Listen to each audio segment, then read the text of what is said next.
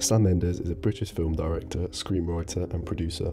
In his years of filmmaking, he has managed to create a few of the most well-known and amazing films in the industry, ranging from arguably the two best James Bond films in recent cinema, to American Beauty and some incredible war movies, 1917 and Jarhead. So, how has Sam Mendes used common themes to create poetic meaning within his films, Skyfall and 1917? Mendes is known for many traits within his filmmaking career.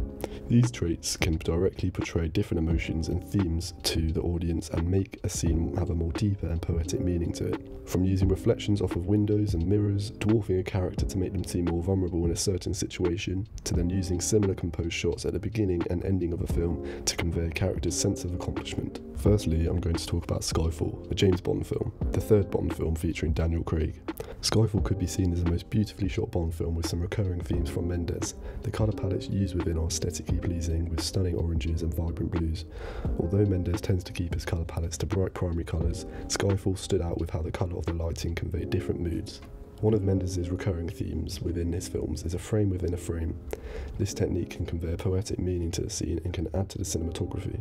For example, in this scene where Bond has just killed a villain, the camera shows the room of the next building, and within this shot you can see a frame within another frame of one of the main characters, Severine. The shot shows warm colours of lighting in the room with the woman and cold blue lighting with the rest of the shot including Bond. This shot connotes to the audience the contrast between the two characters and perhaps the warm loving affections that Bond sees within Severine. A look in opposite direction, we have a BAFTA winning masterpiece of a film, 1917, which is a peek into what soldiers went through during World War I.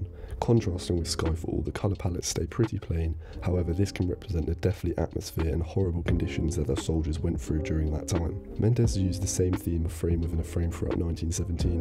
An example of this is when the two soldiers, Blake and William, are searching around the barn house. In this shot, you can see the frame within the frame and the silhouette of William contrasting the bright outside of the barn. This could represent the emptiness of the barn and the abandonment in which war causes. One thing that stands out in this film is the way it was shot and edited together, as throughout the whole film it was one long take and didn't have any cuts, despite the odd dip to black. Mendes stated that this was used as he wanted it to seem that there was a little window into what life was like back then and to submerge the audience into this and make them feel part of it. However, I had a different take on that technique used, as although Mendes' main objective was to put the audience in the perspective of a soldier, I thought that it made the camera a lot more obvious throughout the film, which is the last thing that you want when making a film, as the camera should feel invisible to the audience so they don't actually realise that they're watching a film. The camera technique that Mendes tends to use in his films is a slow camera push-in.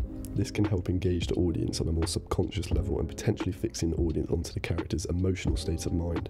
For instance, in this scene from Skyfall, M is in the government board of inquiries and is giving her take on the 00 program while referring to the main villain in this film. The camera ever so slowly pushes into M's upper body, which helps to show the audience her emotions and how serious she is about keeping the country safe of these criminals. This scene also shows some irony as their villain is on his way to kill her that very second as she's referring to him. Another way in which Mendes creates poetic meaning using slow push-ins is within his film 1917. As you can see in this scene, William and some other troops are trying to push the truck out of the mud.